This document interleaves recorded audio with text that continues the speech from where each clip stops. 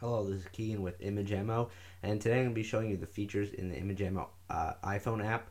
So if you go off to the left here and you click that little arrow, you'll be given all the features and all the ways to display your images.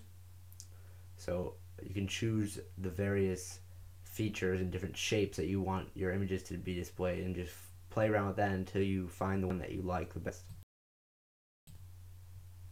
So I'm going to keep choosing some of this. So if you go over here, we have things like a 3D wall, like a spinning circle, and some other various shapes that all add a nice effect to viewing your photos and showing your friends and family all your photos. Now if you want to see a photo, just tap it once and then tap it again to make it go full screen if you want to get detail out of a photo. Also, if you go up to the top right corner, the little arrow, if you hit it, it turns green. That turns on the automatic slideshow, which will bring a photo up every few seconds automatically, which is a really nice feature, so you don't have to keep touching the device.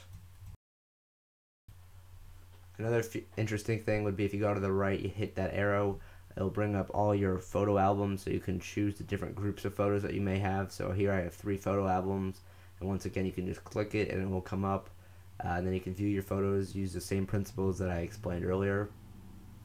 So a really nice feature, so you get to choose the photos instead of just having your whole library of photos there.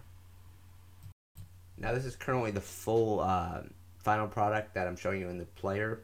So in the player, this is the final product, what it will look like if you enter information when you exported your wrapper. So you can have your URL, an email address, and a description with HTML links.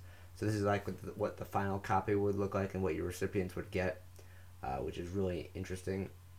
Another thing that you can do is if you go up to the top left, that star there will allow you to look at your saved wrappers, because this is in the player, so you can see all the saved wrappers that you have made in the actual app.